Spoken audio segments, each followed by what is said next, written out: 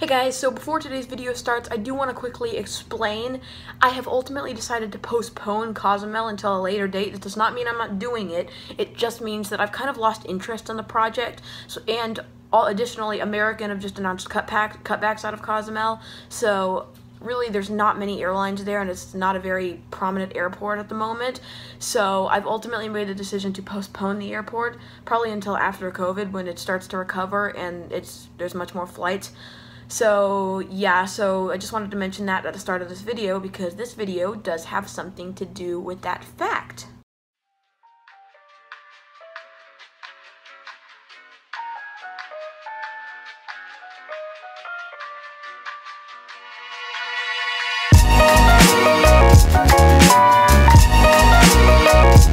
Hello everyone and welcome back to another video.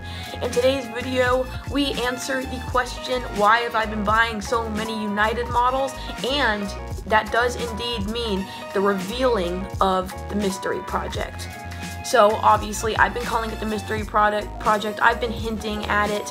I've been buying lots of United models and lots of models that I don't need for Lexington. And yes, it is an airport project.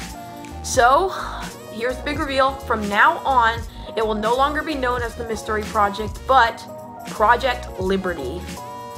And if you can't already tell what that means, that does indeed mean the next airport I will be building is Newark Liberty International Airport. This is a huge project that I have been planning for months, ever since I started hinting at it back in like May. I ultimately decided to do this airport for a few reasons.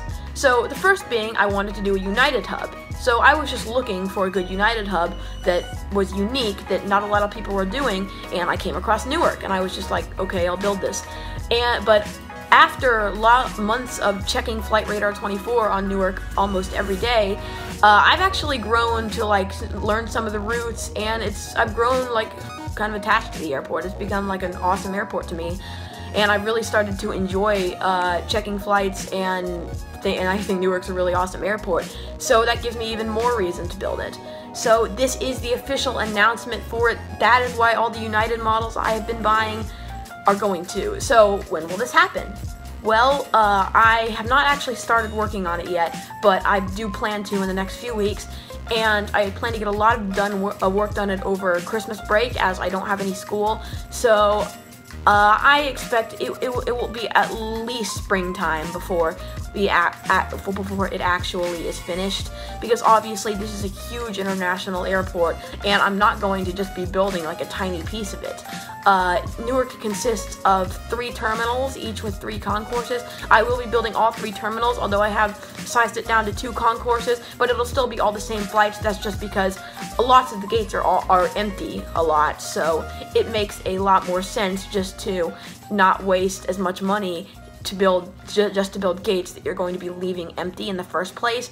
But I will be covering all the flights. The only thing I don't really have for the airport yet is JetBlue, but I did get that one JetBlue model that I have, and I am always looking for more. The problem with that is they're very rare, so I do hope Gemini does release a few more. JetBlue have been dropping lots of new tails for all their aircraft, including their new A220, which just was rolled out of the factory a few weeks ago.